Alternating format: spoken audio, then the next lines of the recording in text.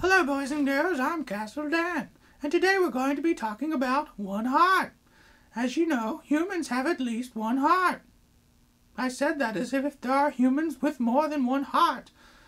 Unless there's an island full of radioactive mutants who have grown more than one heart that I am unaware of, then most people only have one heart.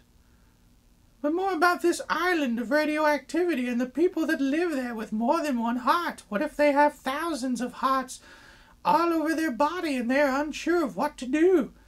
And they can't get off the island because of all their many hearts. And if common people saw them with all their hearts, we would be disgusted with their presence. And maybe, just maybe, we should be accepting of them and their differences. I'm Castle Dan, and I'm not exactly sure what I'm talking about.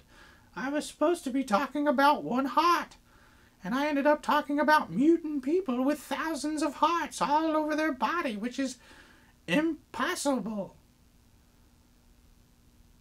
I'm Castle Dan.